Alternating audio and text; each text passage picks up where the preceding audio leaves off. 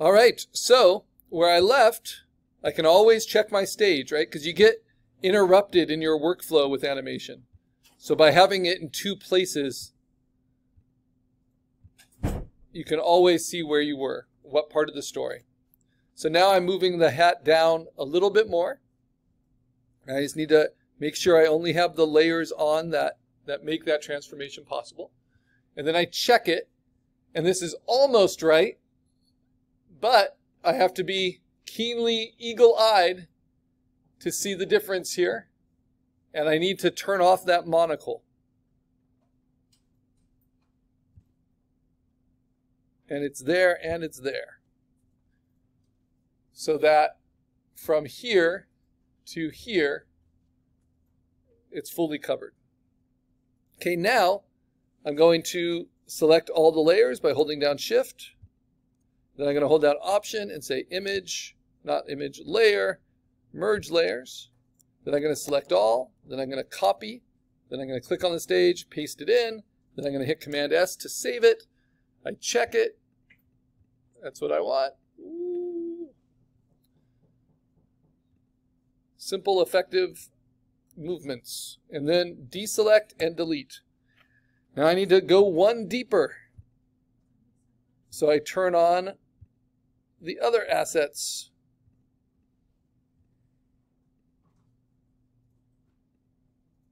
Let me see. Yeah, I think that's all three of them then. And now we're fully covering it up. And now this becomes the next layer. Now, if I'm honest, I could skip this step because I have that layer right here. I could just duplicate it and then move it on up.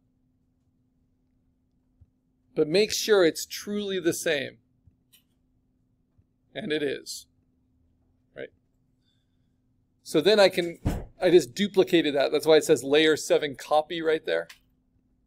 Because that's a layer I can keep returning to. And that's why on this frame I made a little star. Because I'm going to basically return back to this frame 3 different times in this animation. For each time it reveals. But you can see I have all the assets. I can rebuild it at any time. Okay, so the next one, let's save it there, is when the hat gets revealed again. Oops.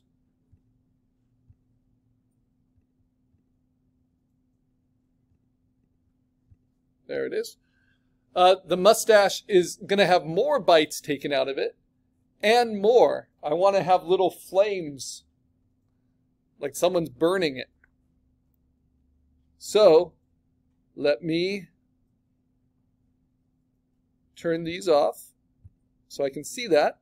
And now let me duplicate that mustache.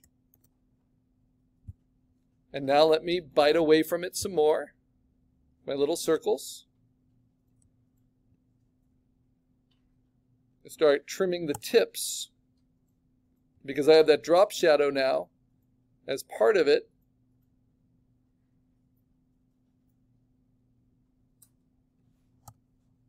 It's good.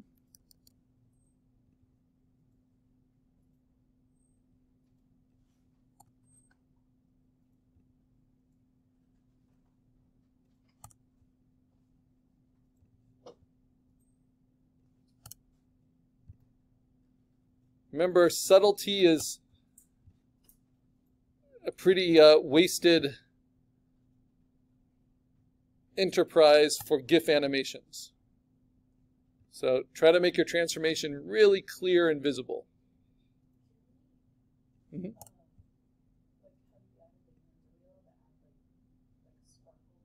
You can add anything. Yeah, you can even draw and paint, and you can composite in anything you need. Yep, you're fully equipped to do that.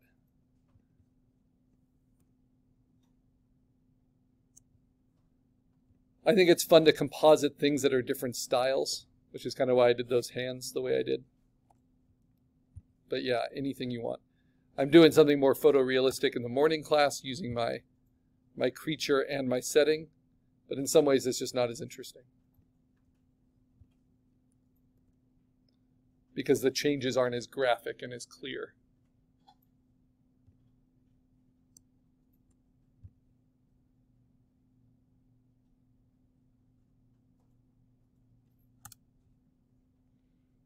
So lots and lots of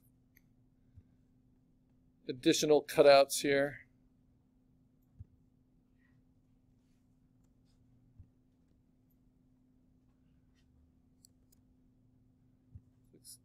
Keeps getting nibbled.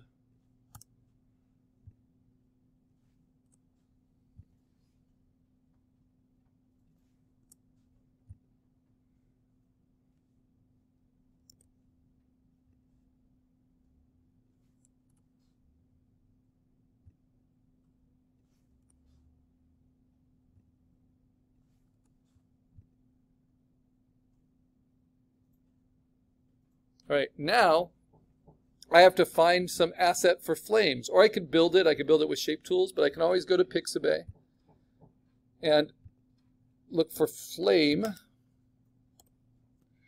But I don't want all images. I want illustrations. I want it to look a little different, and I'm going to skip past the stock images from iStock. I'm going to see, I just want a really basic little flame that I can flicker, because it's just the size of a mustache. So this one looks pretty good. They've seemed to have stopped. I've noticed this with some websites, and this is just recent, this semester, where I can right-click and open link in new tab, which is a little annoying. So if you notice that, you're not alone. I'm going to download it, because then I have to go back to get to my search results. Mm-hmm.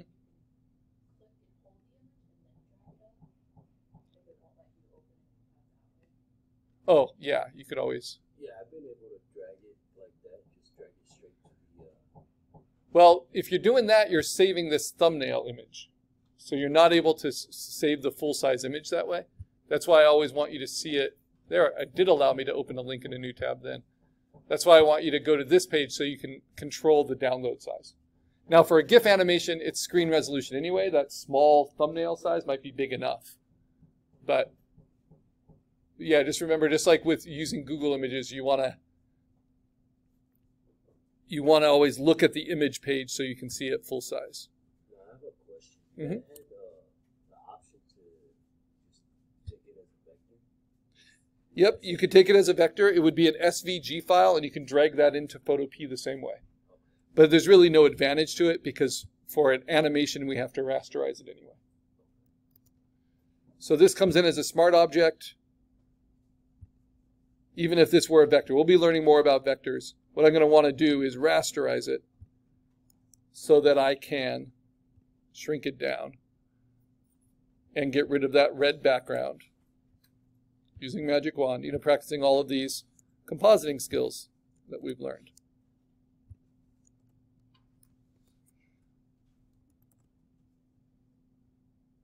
Oh, and I had a feather on, so since it's really clean and graphic, I need to turn that 3-pixel feather off my Magic Wand. 0-pixel feather, and then it will cut out nice and cleanly. Yeah, but it is nice that we can also save vector files from Pixabay.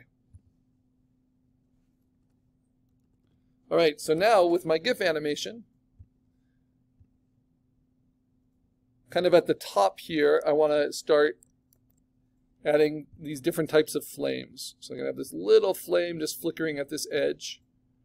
And I'm going to give it a drop shadow. So I'm going to mark this, see what color, as orange, this flame. And I'm going to double click on it and turn on the effects, just like we did with the shape tools in exercise 2. And I'm going to add a drop shadow, right? But this time I'm going to make that drop shadow a lot darker, because it will make it kind of smudgy behind and a little bit bigger. So it really sets off the idea of that flame.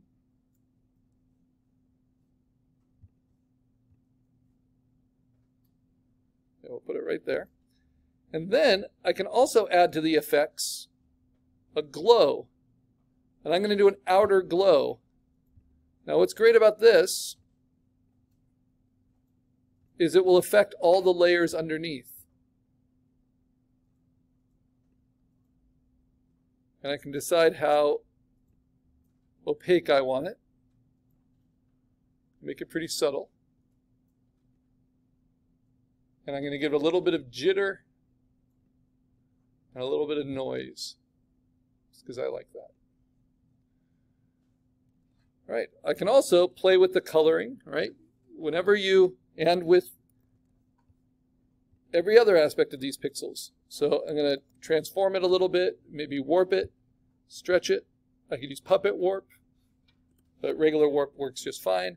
And I'm going to play with the coloring a little bit with my image adjustments. Just go right to hue saturation and just shift it a little bit more towards the yellows. Okay, so that's one flame. Now I want to bring in the other flame too. Comes in as a new layer. This one's already been cut out. I don't need this one at all. But I need to rasterize it first. I'm going to mark this as red. These are my two fires right next to each other. Now I'm going to shrink it down. And this is going to be once the fire kind of really takes hold.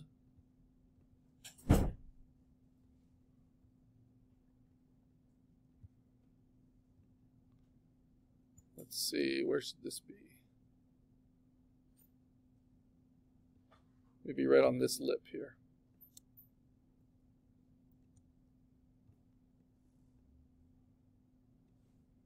Okay, and then I'm going to warp it a little. And what I love about layer styles is not only can you turn them on and off, but you can also copy them from layer to layer. So now I'm going to take the layer style from this, go to layer style, copy it, and I'm going to paste it onto this new one. So I have that same glow and that same shadow behind it. Okay, so now this is my next frame, but I'm obviously missing some things. If I do Command 0 and go to my stage, I can't go right from that to that, and that doesn't make any sense. So I have to turn on those components as it starts to get revealed.